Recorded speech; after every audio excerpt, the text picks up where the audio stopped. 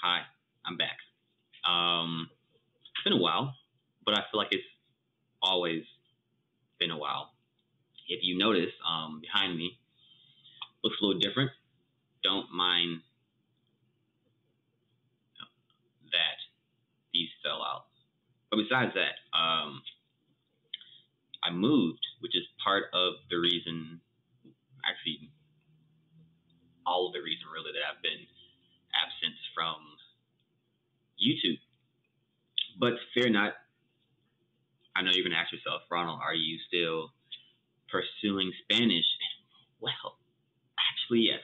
I'm not going to lie. I mean, my first 3 months were far more prosperous than my last 3 months. But, you know, a lot's been happening. I actually purchased this apartment that I'm in now. Yay, adulting. Woo.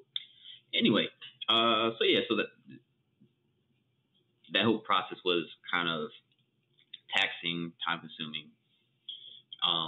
But whatever. I'm here now. And I'm here with news for you all.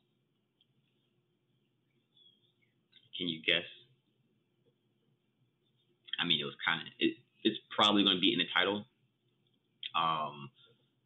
I'm starting, drum roll, please, Lingoda. I'm doing the Lingoda Super Sprint. I want to say these used to be 3 months, but now they're just 2 months. Maybe they were always 2 months. I'm not really sure. I feel like they were 3 months because I remember seeing them or something about it and it just feeling way too long. But anyway, we're doing the Lingoda Sprint. Starting out in level A2.1. Yeah, you know, I wasn't really sure if I wanted to make a video before I started, but then I was like, yeah, of course, why would I not do that? I want to relay my thoughts before the process begins, you know, questions like, why am I doing it? What are your feelings and goals and all that good stuff? So, am I excited? At the moment, yes. Though, if I had made this video when I was originally planning on making it about 2 or 3 days ago, the answer would have been, no, not at all. No, I'm not excited at all. But that's kind of the reason. Long story short, I was sending the Super Sprint to a friend of mine because she was talking about improving her Spanish. And I was like, oh, they're doing this. You can get your money back. But then I was like, well, Ronald, why don't you do it? And I went back and forth, and I was just like, I don't know if I want to go through that process of like being in a class.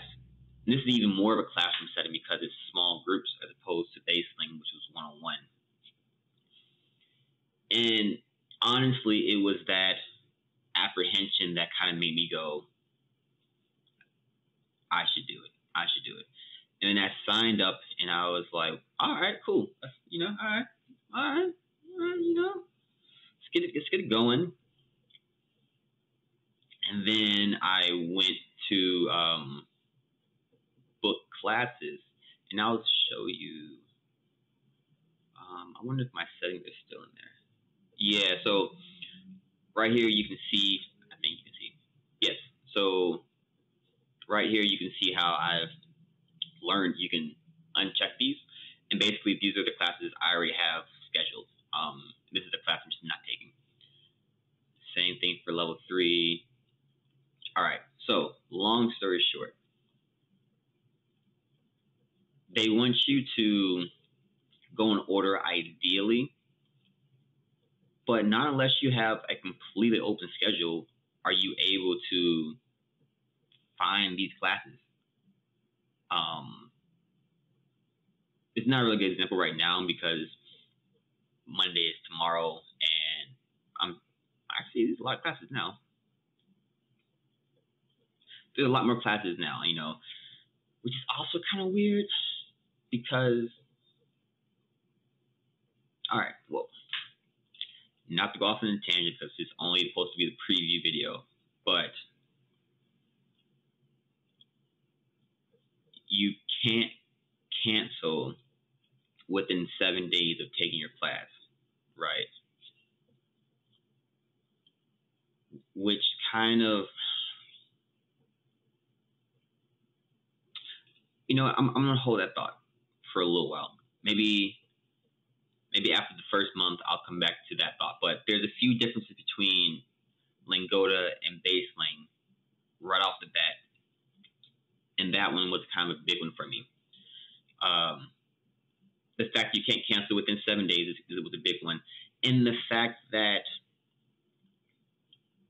they're marketing themselves as a 24/7 platform, and that's not the case.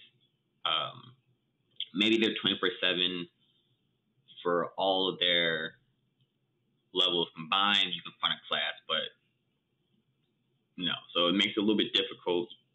Whereas opposed to with Baseling, I could go in order. You know, like I quite literally, like I did all of level 1.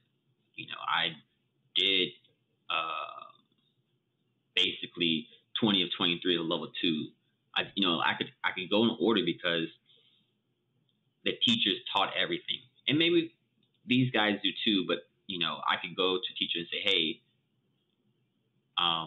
I want to go and do lesson 33, and they'd be like, okay, let me put lesson 33. You know, da da da da da. But here you can't. Whatever.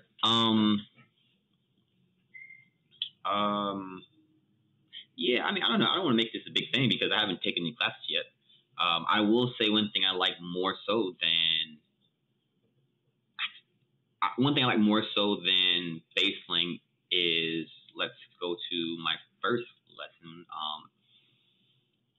The website's better, so I'm not going to hold Baseling because it's very simple. I mean,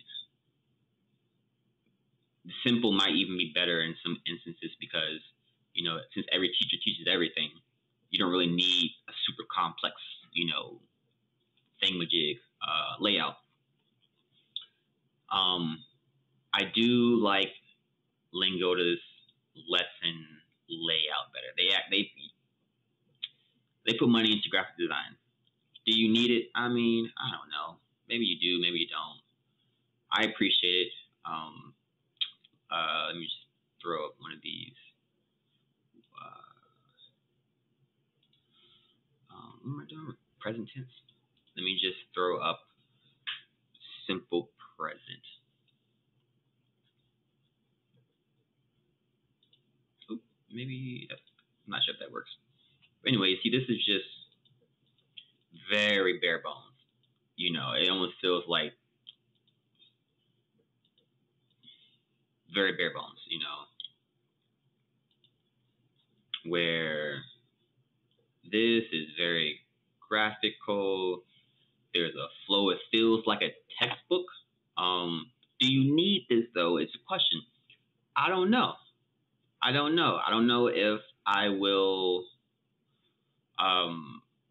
find myself really engaging with the material because these are 32 pages. I'm not printing out these, so you know, I'm not sure if I'm going to find myself engaging enough to where, you know, I appreciate the effort, but I don't know. We'll see.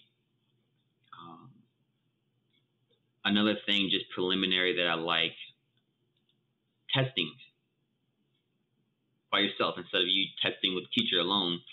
You know, Baseling has testing, but it's led by a teacher, which, I mean, you know, it's not the end of the world. Like, none of this stuff is the end of the world. You know, I'm just trying to get my initial thoughts out before I'm influenced by actually taking the courses. So yeah, I'm not sure if this video is worth anything, but I'm making it anyways.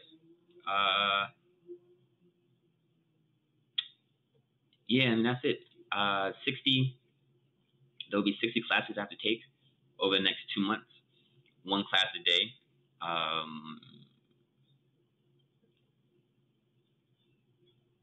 Yeah, and that's it. I don't know what to say. That's it. My Spanish will continue. If these 2 months go well, then I will do the super sprint for French next.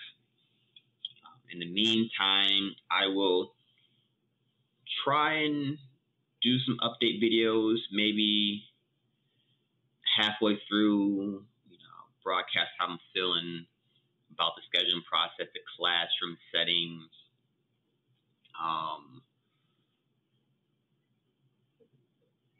any tips that I kind of feel would be useful, anything I'm finding out.